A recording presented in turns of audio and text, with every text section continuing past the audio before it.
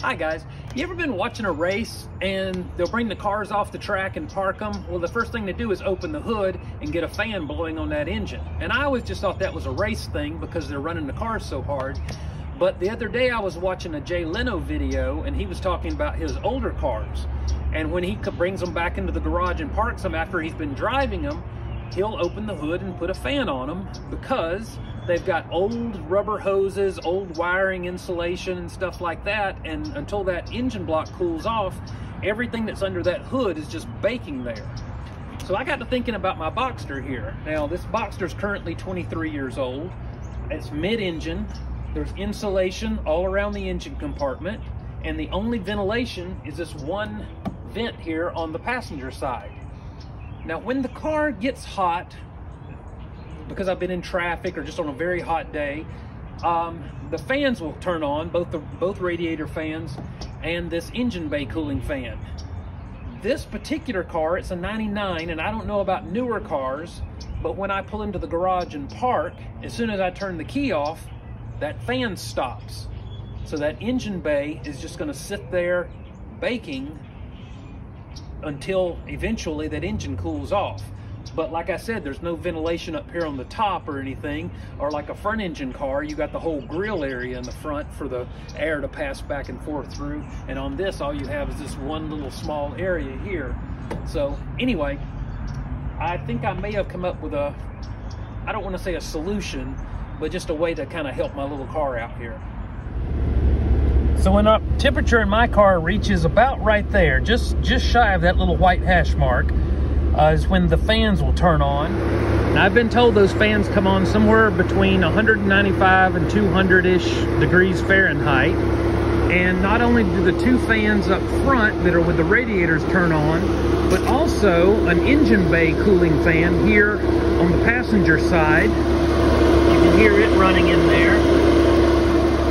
And the problem with this, with my car in particular, is when I turn off the key,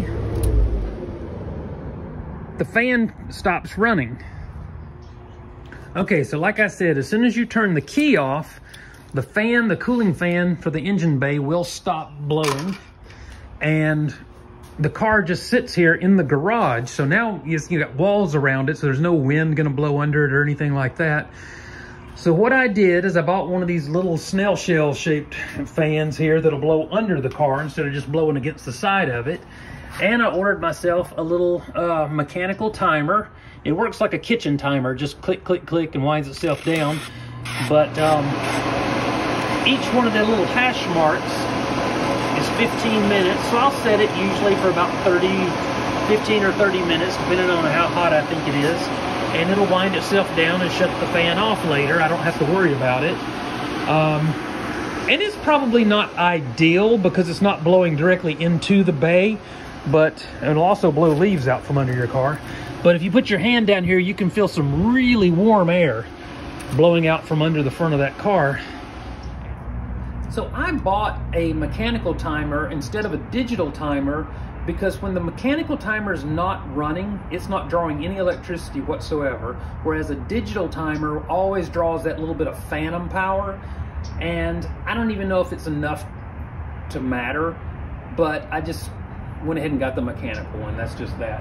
Another thing, these cars I'm sure were probably designed to deal with that heat in that engine compartment, but they're getting old now, and you know, I don't know if that heat would cause the rubber pieces to get gummy, start breaking down, dry rotting. I don't know if I would have to deal with electrical issues later because of the stuff getting so hot. So to me, to buy the fan and the timer and to blow under it every day when it comes home hot, if that can save me from having to replace hoses, especially replace electrical stuff, I do not look forward to that at all. To me, it's worth it. I don't know. You guys may have a better solution or may have a different idea on the whole subject. If you do, please let me know down in the comments. And once again, help me with this channel if you would please, and hit subscribe if you hadn't already. Click like, and I appreciate you watching. Thanks again, and I'll see you next time.